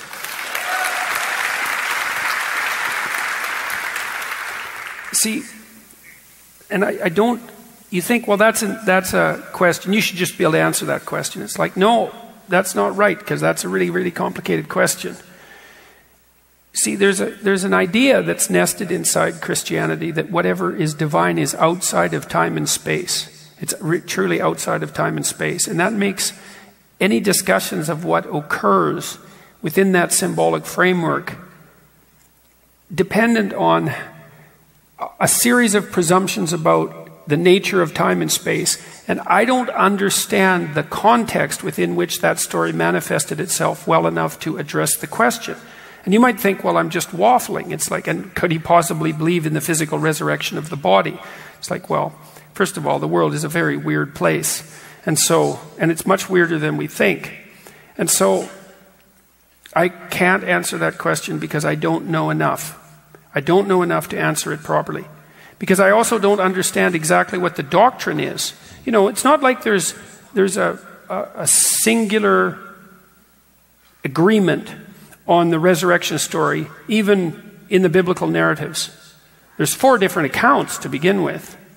And I don't know enough about the accounts. Now, you might think, well, why would you even give any credence to the question? Because it seems so preposterous. It's like, fair enough, man, that's a good question. But here's part of the answer to that. I spent a lot of time studying religious texts. And mostly the biblical texts, but not only the biblical texts. And I've studied them in a strange way because I've studied the texts themselves, but then I've studied other domains of knowledge. And I've interpreted those stories through those other domains of knowledge. And the way I've done that is that I try to only rely on an interpretation that works in relationship to the story and in relationship to all those other domains of knowledge simultaneously. So it has to work as part of the biblical narrative, but it has to work biologically, and it has to work philosophically. It has to work all of those levels, and it has to be practically applicable. And so you think about how you decide whether something's real by using your senses, right? Well, if you see something, is it real? Well, usually, but not always. Well, what if you see it and hear it? Well, then that's probably more real. If you see it and hear it and touch it and smell it, well, There aren't very many things that aren't real that pass that test. The reality manifests itself across multiple levels of analysis simultaneously. And so that's the strategy that I've been using to extract out an interpretation of the biblical stories, which is actually my response to Sam Harris's objection, because Harris says, well, how do you know that your interpretation of the text is valid? You're not just reading into it. It's like, well, Sam, how do you know that your attempt to derive the world of values from the facts isn't just arbitrary? It's the same objection. So he's hoist on the same petard with his theory. But I have an answer to it, which is I'm only willing to accept interpretations that work at multiple levels of analysis simultaneously. Now, one of the things I've found as a consequence of doing that is that the deeper I go into a religious text, the more truth reveals itself. And that isn't something I necessarily expected. And it's happened to me lots of times in my life. Like, first of all, I didn't really believe that there was anything of value in the religious texts to begin with. And that was when I was a young man, say. But I learned that as I got deeper into the reality of good and evil, that religious language became necessary. You know, and I partly learned that from reading Dostoevsky, but I also learned it in psychotherapy. When I was talking to my clients about truly terrible things that had been happening to them, like murderous things that unfolded over decades, like in the most pathological circumstances, a framework that didn't involve a discussion of good and evil didn't even touch the problem. And more than that, you know, I've noticed with people who have post-traumatic stress disorder that unless they develop a philosophy of, which is often in some sense self-inflicted, because sometimes, especially soldiers who develop post-traumatic stress disorder, develop it because they see themselves do something they can't believe they did. And then they can't shake it. It's blown their world into fragments. And they can't put it back together. And the only way they can put it together is to develop a sophisticated philosophy of good and evil. You know, and I mean, there's plenty of clinical evidence that describes post-traumatic stress disorder as this kind of fractionating, this fracturing. But I've had many soldiers come and talk to me. This happened in Iceland, June 8th. This guy from Idaho came to Iceland to see me because I was talking there. And he was in tears when he saw me, and he'd been a serviceman. He had post-traumatic stress disorder. And he told me that my lectures on good and evil had helped him recover from it. And so I also learned that there's levels of reality that only religious language can lay out. That's what the religious language is for, actually. That's why it developed. And so the deeper I got into the stories, the more meaning revealed itself, and it seemed bottomless. And so I've certainly seen that with the opening stories of Genesis. But then I also rediscovered it last year when I was going through the Abrahamic stories. The deeper I went, the deeper they got. And the deeper I went, the deeper they got. There was no bottom. And so I'm very loath to throw away the baby with the bathwater, let's say, or even the bathwater for that matter. It's like there's something to the idea of the dying and resurrecting hero. There's something to that idea. And I don't know how deep that idea goes. Like, I can treat it just symbolically, which is basically what I usually do. It's like I can take a Jungian approach, which is kind of like the approach of Joseph Campbell, and say it's a deep idea that the hero is that which sacrifices himself or part of himself or herself, for that matter, in the pursuit of the good. And that's the dragon combat story. And look, I could give you an example of that. Okay, so most of you, many of you, probably watched the second Harry Potter movie, right? And there's a magical castle, which you all accept without blinking an eye, by the way. And it's full of magical children, which you also accept. That's okay. No problem. We can watch that. And underneath the magical castle, there's like an immense ancient system of pipes and sewers. And inside that lives a gigantic snake. That's the basilisk, right? And that echoes the Garden of Eden, by the way, with its snake. It's the same structure. And although you probably didn't think that when you watched the movie, but it doesn't matter. It's still there. And then when you see the snake, it turns you to stone. And you accept that. It's like, yeah, well, of course, when you look at a giant snake, it turns you to stone. Everyone knows that. It's like, well, it's because if you're a prey animal and you see a predator, then you freeze. That's why you know that. It's like you know it all right. You've known it for 60 million years. Like you seriously know it. It's built into you. Anyway, so the snake ends up capturing the virgin. That's the St. George story. Ginevra, right? That's a variant of Virginia, which is obviously a variant of virgin, in case you didn't notice that. And so the snake takes the virgin, because that's what snakes do, and everyone knows that. And then what Harry has to do is go down into the depths to confront what he would least want to confront, and have a great battle with this subterranean serpent. And he does that, and the serpent bites him, which is the encounter with evil, right? That's what causes post-traumatic stress disorder. And what cures him are the tears of a phoenix. Yeah, see, you guys know that. Of course, what cures if you're bitten by a giant snake? Well, obviously, it's phoenix tears that fix you. Everyone knows that. Well, the phoenix is a dying and resurrecting soul. It's a bird. It's an aerial spirit. And when it ages, it bursts into flame, and then it's reborn. And so the story that you watched was the story that which dies and is eternally reborn is eternal medication for the poisonous bite of the ultimate serpent. So that's the story, man. It's like...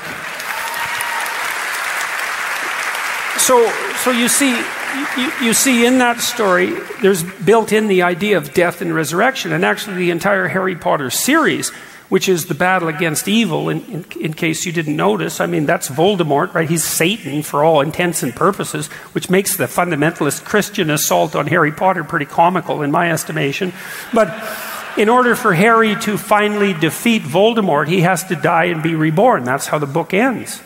It's like, and you know, I don't know, most of you bought that book for your kids, right? 7 600-page volumes to outline this story. And you went to the movies, and you buy it. You think, oh yeah, well that's a great movie. It makes great enough so that tens of millions of people spent billions of dollars on it. It's like, that's behavioral indication that something is going on. And 10-year-old kids were reading 500-page books. It's like, why were they so engrossed by it? Well, you can figure that out. It's like, what the hell's going on? It's like there's some massive cultural phenomenon happening there. It's like, well, she's telling a story that everyone knows, but no one knows they know it. And so there is something to this idea of the dying and resurrecting hero. And the question is, well, what is there to it? And the answer is, the more you look, the more there is to it.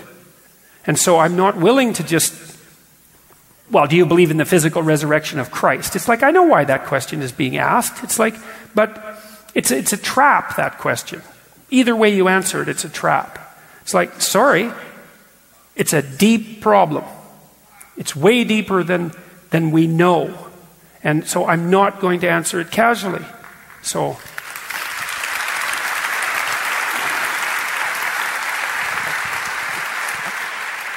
Well, on that note, boxers or briefs? No, sorry. Not going to answer that casually.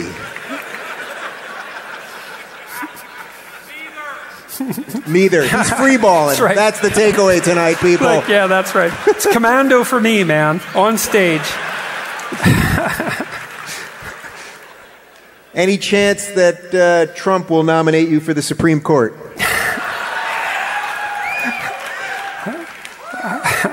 Very funny, very funny. How much worse do you think it's going to get with the left before it gets better?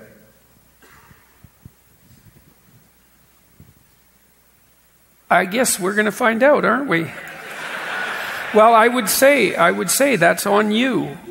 You know, like, you all have your circles of influence. So, you know, when people are feeling hopeless about their lives, and maybe they're suicidal, they think, well, life is a horror show, and it can be unbearable, and what does it matter anyways? Because that's the pathway to suicide, those sorts of thoughts, that, and I'm a burden to other people, or there's a variety of things you can think if you're suicidal, but the hopelessness of existence is certainly core to that. And one strand of that thinking is how insignificant you are out here on this tiny dust mote of a planet among hundreds of billions of not only stars but galaxies in this near infinite universe that has this immense time frame. And there you are in some isolated suburb of the galaxy, spinning around the sun pointlessly, suffering away until you die and vanish. One dust mote among 7 billion. Something like that. Good night, everybody. Just trying to cheer you up a bit here before you go home. But, you know, and so who cares if you live or die? Well, there's any number of things about that way of looking at the world that just aren't right. First of all, you're not one dust mote among 7 billion. You're networked. And you can demonstrate that arithmetically very rapidly. Each of you is connected, on average, 1-to-1, with about 1,000 people. And that's an underestimate, especially if you go across your lifespan. You know, maybe you'll influence 10,000 people in your life. Some of you, many more, and some of you less. But let's say on average it's 1,000. And I mean to have a pretty profound influence, you know, for better or for worse. You might not be the cardinal experience of their life. That's only true for a small number of the people that you interact with. But you can have an influence on a lot of people. And so that's 1,000 people. And each of those people know 1,000 people. So that's 1,000,000. And then each of those know 1,000. And that's 1,000,000,000. So you're 2 people away from 1,000,000,000 people. And so you're a center of influence, the magnitude of which you don't want to underestimate.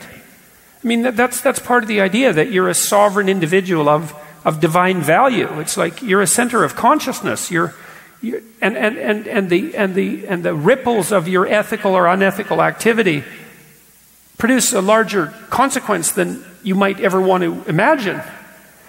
And if you want to act so that things don't destabilize, you know, you have to want that first, right? And that means to some degree being willing to stretch out your hand to your enemy because, of course, you're not having a conflict with the people that agree with you. You're having a conflict with the people who don't agree with you. And you need to figure out how to not make that bloody unless that's what you want. And hopefully that isn't what you want. And I think the way to sanity is through, well, it is precisely through that. It's through the development of your individual character so that you can be the sort of person that can listen to someone who's pushed themselves into a position that's too extreme and entice them back to the consensual center, something like that, so that you can continue to live in peace. And you know, your great country, you've set up a society where you've managed that for a couple of 100 years, you know, through bad times and good. And to the great benefit of everyone in the world, to the great and continuing benefit of everyone in the world. And I would say, well, that would be good to continue that. But you have to want that. You have to want peace and not victory. You know, and that goes again to the statement about winning at the beginning of the lecture. It's like, if you're smart, you fight for peace. You do that with your wife, for example. It's like you want to win when you have an argument with your wife? Well, first of all, good luck with that. Well, because you have to wake up beside her the next day. And if you win, then she loses. And then she's a loser. And that's who you wake up with. And maybe you want to wake up with a loser because you want to be a martyr or you want to be the winner. It's like, that's fine. But, you know, you play that game for 5 or 6 years and you'll be in your own particular brand of hell. And that's for sure. And you'll deserve it too because you produced it. And so, you know, you have to live with your neighbors, crazy as they are. They may not be any crazier than you are, you know, and it's highly probable. When I was on Bill Maher's show about a month ago, it was a pretty liberal-leaning panel, 4 or 5 people on it other than me, New York Times journalist, Atlantic Monthly journalist, Governor of Washington, I think. There was one other person well, there's Bill Maher, obviously. But they were all talking away about, you know, how reprehensible the Trump types were. And they were being all self-satisfied about listing off Trump's faults, which, like, doesn't really require, what would you call it, the inspiration of genius to manage. And, you know, I was sitting there listening, kind of detached, because I'm a Canadian, and so I'm a little bit detached from the situation. And I thought, okay, I'm going to ask a question that goes underneath the discussion. It's like, so I waited for a pause and I said, what do you plan to do with all those people that voted for him? It's like 50% of your population. It's like it's half the people who live on your street. Hey, it might be your brother, right? It's going to be some of your family members. It's like they're all reprehensible, they're all contemptible, they're all stupid. That's your plan for peace, is it? That's your plan for peace. It's like, it's not a good plan. So, well, maybe you don't want peace, maybe you want victory. It's like, decide what you mean by victory, because peace is victory, man. And I don't mean the peace that comes as a consequence of capitulation, because that's not peace. Peace is the consequence of consensus and negotiation. And it beats hell. It beats hell and it beats slavery. And consensus and negotiation is the pathway forward. And that's why you need to continue the dialogue, because the dialogue is everything. The dialogue is how you maintain peace. And so hopefully you make yourself articulate and thoughtful so that you can conduct the dialogue properly, because after all, you're sovereign individuals with the responsibility of the state resting on your shoulders.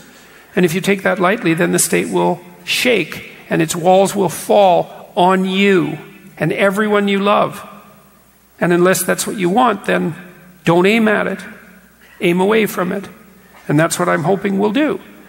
You know, I have faith in this. I think that we can get our act together and that we can make things better and that we can avoid taking this polarization to its logical conclusion, even though there are people who would be happy if that's what happened, because they would like to dance in the burning ruins and say, I told you so.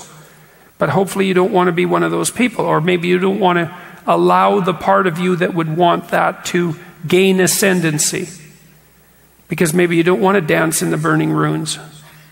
So, well,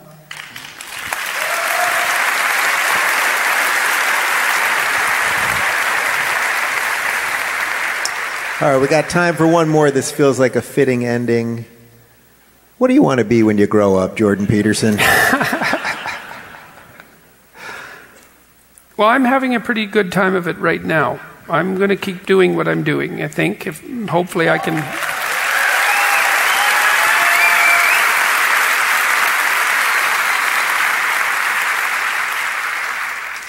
Hopefully I can figure out how to do it better as I keep practicing. You know, and part of the great privilege, let's say, of being able to address audiences night after night is that I get to keep practicing talking to people. You know, and I can watch and listen and see what's working and what's working in the way that I would like it to work. You know, right now, you know, people have... I had a friend who just wrote an article about me and then went on television to talk about me, and he was a good friend of mine, and he came out and he said that he thought that I had become a dangerous person. And... which was somewhat shocking to me, because I had known him for a long time, and he was someone I liked, and still like for that matter. And, you know, when someone says something like that, and they've been on your side, and they're fundamentally a thoughtful person, then you should listen. But, you know, in my own defense, I have been listening. There's lots of people who are watching what I'm doing. My family is watching what I'm doing. I have friends who are very, very smart and tough and mean, and they're watching what I'm doing, and if I make a mistake, they bloody well tell me, and they don't pull any punches, and I listen. And so I've been listening, but I was listening to my friend as well. And I was thinking, well, okay, what's the evidence that he's right? Well, and the evidence that he's right is, I suppose, that my sphere of influence, if you want to think of it that way, has grown in a manner that's surreal and incomprehensible. And so there's definitely danger associated with that. Any reasonable person would understand that. But then, you know, there's this idea that you get the fans that you deserve. The fans. I don't like that word, but we'll use it for now. I watched this documentary once about this guy named Jeremy. I don't remember his name. Porn star. They called him the hedgehog. Ron Jeremy, yeah. And he said... Well, you all got that one. Yeah. That figures, yeah. So, one of the funniest things that Ron Jeremy almost said in that documentary was that he ended up being the hero. He ended up being hero to people who thought that Ron Jeremy was a hero. So I thought that was so funny. It's like, that's a kind of hell to fall into, man. So he was in that hell. Then I'm thinking, well, how are people reacting when I meet them? Because maybe that's a bit of a barometer that I can use to measure the consequences of these discussions and what I've been writing about and so forth. And so here's the situation that I'm in. Wherever I go now, people come and talk to me, and it's always the same. They approach, and they're very polite and hesitant. Which is good, because if you're going to approach someone you don't know, that would be the optimal way to do it, is to be polite and hesitant. Because maybe you're bothering them, and who knows what they're thinking about, and all of that. But regardless, that is what people do. They're always polite and hesitant, and then they're very happy to see me. That's a good thing. That's a good thing. If you're going around the world and there are strangers approaching you and they're happy to see you, that's a good thing. And then, they tell me one of the two things that I told you that people tell me at the beginning of this talk. They either say, "Thank you very much. You've helped me find words to express and defend what I've always known to be true." And so I'm thrilled to hear that. It's like, great. It's great to have someone tell you that, It's not just good, it's great. And then the other thing that people say is, I was in a dark place, I was anxious, depressed, nihilistic, drinking too much, taking too many drugs, wasn't getting along with my family, didn't have any, they're in some local minima of hell. And they said, well, I've been listening to your lectures and reading your book, and I've been trying to develop a vision for my life, and I've been trying to take on more responsibility. I've been cleaning my room, and it's working. It's working. Things are way better. And, sometimes they're with their father, and he's all thrilled about the fact that their relationship is better. Or sometimes it's somebody with their mother, or it's two friends, and they're smiling away, telling me, and sometimes they have tears, that things are way better. And so that's what's happening, is wherever I go in the world, people come up to me and they say, things are way better because I've been listening to what you've been saying. And so I don't think that's dangerous. I think that's good. And so what would I like to be when I grow up? I would like to have more of that happen. I'd like to have that happen everywhere.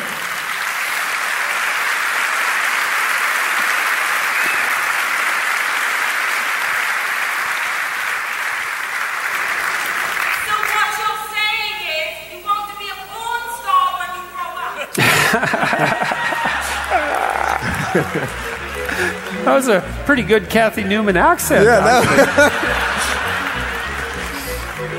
she's joining us on the road after this. Well, I don't know that we can end it any better way than that, so I'm going to get out of the way. Give it up for Jordan Peterson, everybody. Consider picking up Dad's latest book, 12 Rules for Life, An Antidote to Chaos, or his first book, Maps of Meaning, The Architecture of Belief. Available in text, ebook, and audiobook format wherever you buy books. Next week, you'll hear my lecture from the Civic Arts Plaza in Thousand Oaks, California. I had Greg Hurwitz, an old friend of mine and a very popular novelist and comic book writer, open for me, as Dave Rubin was unavailable. So that was interesting and new. I discussed the necessity of thinking as simulation of action, of thinking as the ability to produce new avatars of possible yous, to try them out in the real world, to save and use those ones that prove themselves functional, at least in imagination, and to let the ones that fail dismally fade away and die. I talked about the necessity of imagining thinking as tool production and use, as something deeply pragmatic, and tried to make the case that clarity of thought and precision of speech therefore prepares people properly for a less sorrow-filled and mistake-ridden life in the real world, as well as aiding meaning and engagement and productivity and individual and collective responsibility. Follow me on my YouTube channel, Jordan B. Peterson, on Twitter @Jordan B. Peterson, on Facebook @Dr. Jordan B. Peterson, and at Instagram @Jordan.B.Peterson. Details on this show, access to my blog, Information about my tour dates and other events, and my list of recommended books can be found on my website, jordanbpeterson.com. My online writing programs, designed to help people straighten out their pasts, understand themselves in the present, and develop a sophisticated